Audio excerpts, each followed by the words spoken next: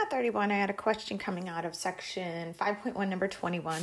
And here we were asked to find the domain and range for this function. And it's a parabola. I can see it's a parabola because I see that little squared term up there.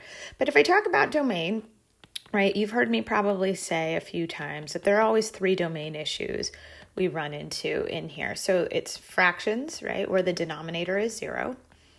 Radicals, where we have an even index and we worry about a negative radicand, or logarithms, which is something we haven't gotten to yet. We'll get there in chapter 6, but the argument of your logarithm can't be 0. So if I take a look at my equation, I don't have any fractions, I don't have any radicals, I don't have any logarithms, so my domain's going to be all real numbers, and I'm going to write that up in interval notation.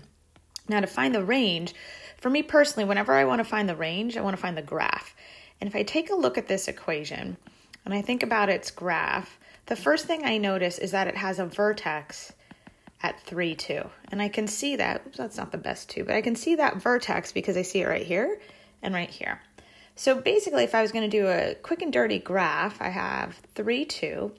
And because there's secretly, and I'm going to change my pen color here, a secret 1 as the coefficient, the big thing there is that that A value is positive. That means I'm going to have a happy parabola or an upward facing parabola, right? And you can see my up arrows, right? I've got an up forever here and an up forever here. All right, but you can see my lowest Y value, if I look at this ordered pair, that minimum is 3, 2. And really what I'm interested in is the Y value there. Oh, why isn't the yellow showing up? Oh, I think my iPen just, oh, no, it's kind of showing up. What is happening? Well, I don't know, my pencil's having a good time. You can't quite see me circling the yellow thing. Will this work? There it is, 3, 2. But really what I want to focus on is the 2 there. And so I'm going from let me change color so maybe it'll work. I'm going from this Y value of 2 all the way up, and that's why you see that range. All right, thanks so much, everyone. Bye.